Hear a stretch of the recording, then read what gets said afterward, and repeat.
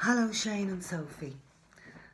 I know you were devastated, Shane, that Dad died when you weren't here. That's the way things go. So I thought maybe you would like to have known what went on at the Mass and hear the eulogy that I wrote for a wonderful man.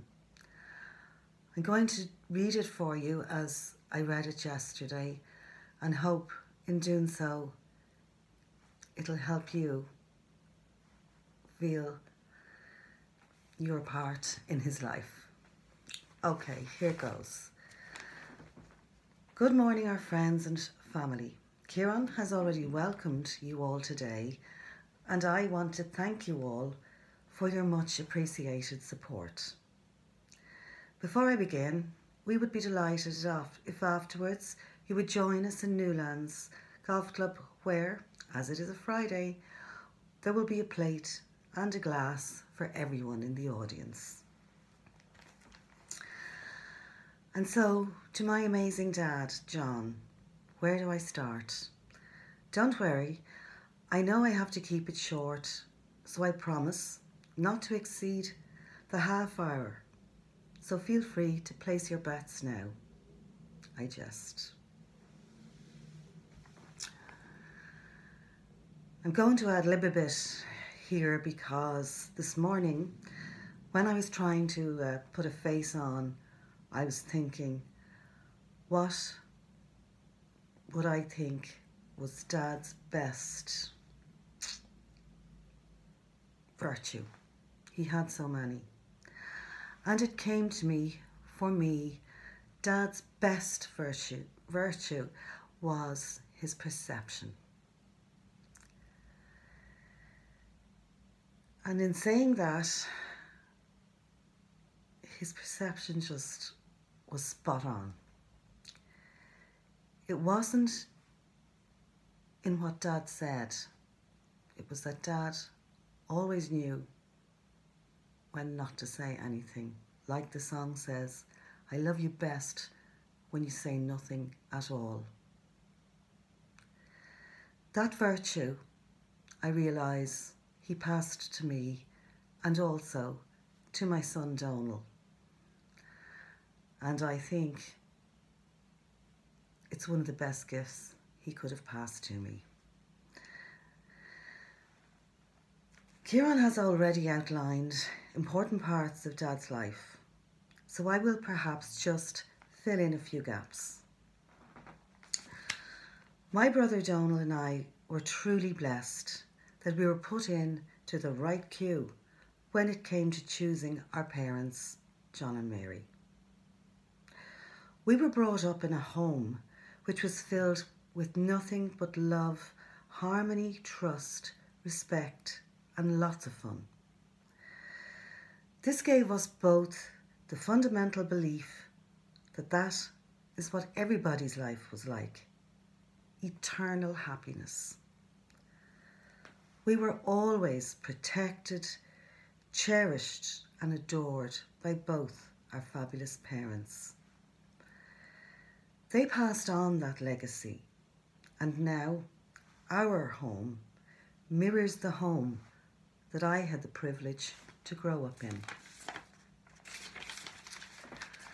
Mum and Dad have been living together under many different roofs for 60 short years and have been married for over 56 of those years.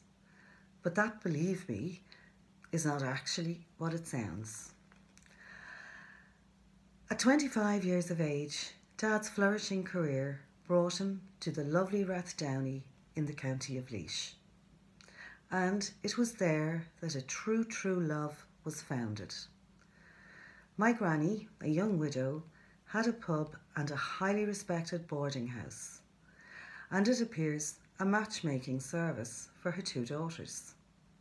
And so, under the watchful eye of Pauline Quigley, Mum and Dad began their happiness together, and each roof had the same common denominator: love, laughter, respect and communication. I can honestly say there was never a cross word in our home, and a kiss was always had when one was leaving or returning each day. Another legacy passed to us Keenans. Shockingly, in March 1987, the bubble burst when our family was shattered by the untimely death of our youngest member, my brother Donal.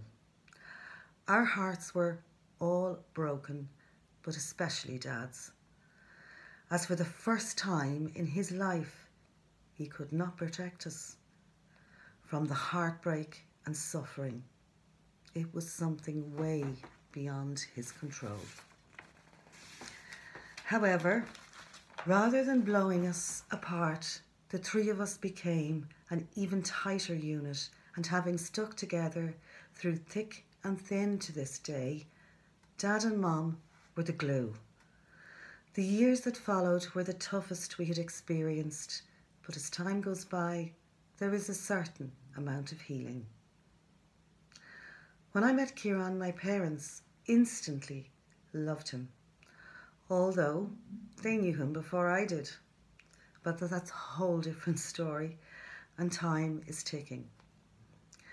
Dad looked upon Kieran as his son and loved him with all his heart. On the rare occasion that I was annoyed with Kieran, I was at nothing looking for sympathy from Dad.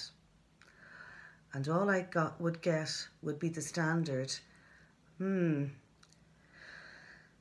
which he did when he didn't agree with or approve of what you were saying to him. But he didn't want to argue with you either. So the small used told you in the nicest possible way that that conversation was over. The next light in Dad's life arrived in October 1987. 97, his grandson Donal, or as Dad always called him, my best boy. It became a thing between them, and when cards were exchanged at Christmas or birthdays, this was the term they used. My best boy. And so he was. My God, Dad would bore the off you talking about him. And I'm his mother. So you can only imagine. So many times I would have to pull Dad up and say, Dad, nobody is interested in your grandchildren, only yourself, Granny and his parents. Funnily enough, I would get that standard response, Mum used to be mesmerised at the amount of time Dad and Donal could be seen with their heads locked together in intense conversation from a very young age. Donal always said, Grandad knows everything. As children do, Donal was an inquisitive child with the most profound questions. And when he would pose such a question to me, I would say,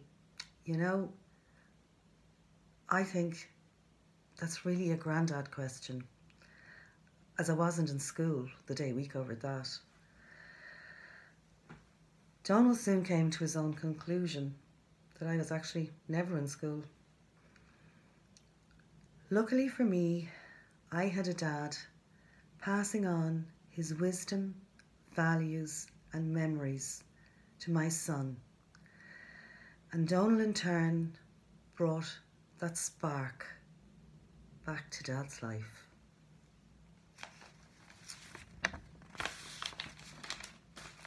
I do not want to single out people to thank, but there's always one however. For many years, I'm imagining it started when Dad retired in 1997. There was a standing arrangement every Tuesday between Dad and his true friend, Shane McFadden. They met in Newlands around 1:30 and sat at the end of the bar, and Dad's infectious laugh as always, could be heard all around. When Dad became ill, it did not stop their meetings. Shane collected Dad each and every Tuesday, either to go to the club or Mayo's, or later the halfway house. When Dad could no longer go out, Tuesdays remained the same. Shane called. And yet again, when Dad went into Coon Ross, if it was Tuesday, Shane was there. Shane's devotion to my dad surpassed every meaning of the word friendship. And for that, we are ever grateful. Poor Shane was devastated to hear that Dad has died, as at this time he's visiting his own family in America. Recently, a good friend of mine asked me, "Geraldine, how are you?" And I replied, "Nuala, it's like this. I feel I'm standing immobile in the middle of a road, and I can see a bus coming. I don't know how fast that bus is travelling, so I don't know when it's going to hit. All I know is it's coming.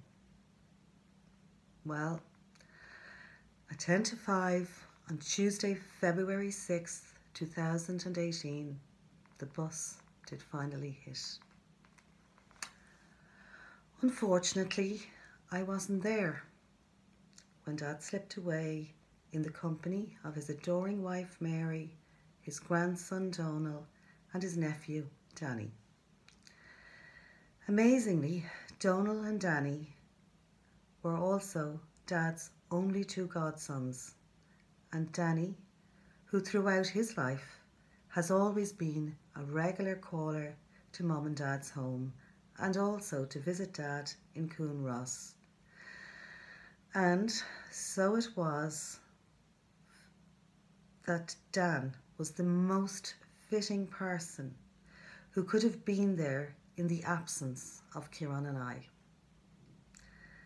And having had a few days to digest my absence, I realise that Dad left me a parting gift. He continued, as he did in life, protecting me at all times, and I know he will continue to do so.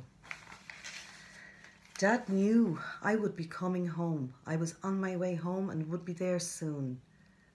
But he chose to go before I could be there to see him leave, as I suspect he knew that was just beyond my strength. Whenever I was leaving Dad, at any time, I always said, "I love you, Dad," and he would say, "Love you too, Ger." This didn't change through his illness, right up to the last day that I left him. On Tuesday morning, when I spoke to the nurse on the phone from Gran Canaria, she said, "Oh, Geraldine, I just mentioned your name to John." And his reply to her was, "Geraldine is my angel. And now, Dad, you are my angel. I love you, Dad. I love you too, Ger."